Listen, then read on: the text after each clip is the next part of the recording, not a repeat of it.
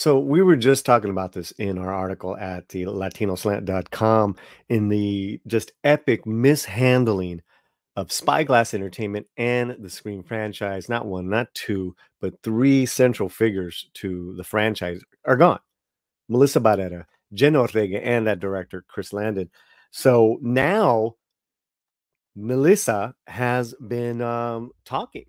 She's at Sundance. She's got a film, Your Monster, which we will also have an exclusive here at the latinoslant.com. Make sure that you're subscribed to our YouTube channel and to the .com because we will be doing a weekly newsletter as well as having great editorials from a bunch of great different writers there, latinoslant.com. So look out for that. So this is ongoing. This is crazy, and Melissa is not going anywhere, and she's not being quiet about this. So let's go to the Deadline article, I believe, and they did a good job of kind of taking the best out of, or excuse me, Variety. Variety. It's all the same thing. It really is. Melissa Barrera, Scream firing was shocked after studio accused her of Holocaust distortion. Response to Jenna Ortega's exit, she's a good egg. She continues to open about her firing from Scream. The actor played Sam Carpenter, the daughter of Billy Loomis in 2022 and 23 Screams, the latter which set a franchise box office record of 108 million domestically. And we also did, guys, a nice article on that as well, where the data and the stats showed huge Latino movie-going audience came and saw, and you had that new audience, brand new generation of Scream audience that Spyglass had in their hands. Had in their hands, man. Had in their hands. All right, let's continue to read. She was supposed to continue playing the character in the upcoming Scream 7, but she was fired last November after social media posts about Palestine that Spyglass, the studio behind Scream, interpreted as anti-Semitic. Wow. Wow. Barrera previously told the Associated Press the last few months has been a big awakening. I'm just so grateful for everything that's happened. Now, she told Rolling Stone that the Palestine post led to her firing shouldn't be controversial as she was just advocating for human rights. So there's this whole argument, guys. And I listen, there's a whole argument that that is really hot and heavy. If you're pro-Palestine or pro-Israel, I mean, heaven forbid that we're just for pro people not being killed, period. But people can't see through that. So they're picking sides and they're pretty vile about it. Both sides. That's what I've seen. Both sides. I'm just going to say it. I have to say it. So, yeah, let's continue. When Spyglass confirmed Barrera's firing, it issued a statement, said that they have zero tolerance for anti-Semitism or the incitement of hate in any form, including false references to genocide, ethnic cleansing, Holocaust distortion, or anything that flagrantly crosses the line into hate speech. Barrera says this to Rolling Stone: I'm not the first person that's happened to, but it was shocking. When Rolling Stone brought up the accusation of accusing of Holocaust distortion, she says, I don't even know what to say. I think everything that happened was very transparent on both sides. I know who I am, and I know that what I said always came up from a place of love and a place of humanity and a place of human rights and a place of freedom for the people, which shouldn't be controversial. It shouldn't be up for debate. I'm so very at peace. I'm very at peace. The people who know me and my family know the truth about me and where I stand.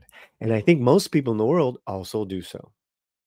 Barrera stressed that she was asking what she was asking for was a ceasefire in Gaza, which is for the well-being of both sides of that wall, at an end to the violence. That's it. An end to the violence for everyone's peace and security, just humanity. She has continued to speak out in support of a ceasefire, recently joining a pro-Palestine march while attending the Sundance Film Festival to premiere her movie, Your Monster. Yes, we have that video up as well in our short. We did a short on that recently. We will have a Melissa Barrera playlist. I think it's up. I think it's up. So check the main the channel's main page there. This is fascinating, guys. Absolutely fascinating. You just don't see this happen a lot.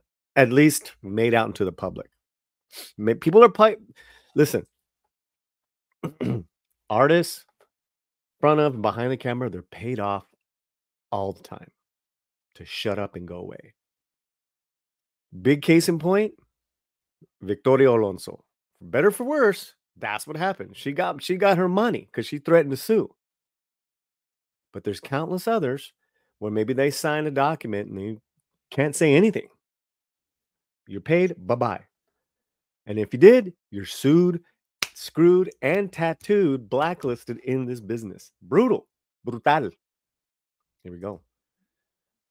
Barrera's exit from the franchise was followed by her co-star Jenna Ortega leaving the next sequel, Christopher Landon, the director, dropping out of the film. It was reported that Ortega's decision was made prior to Barrera's firing. Listen, Jenna's a good egg, Barrera told Rolling Stone. She's a good person and we love each other. She would show up for me and I would show up for her no matter what. Landon wrote on social media announcing his exit, directing Scream 7 was a dream job turned into a nightmare. My heart goes out. My heart did break for everyone involved, everyone, but it's time to move on. Well, what do you guys think? Let me know in the chat right now.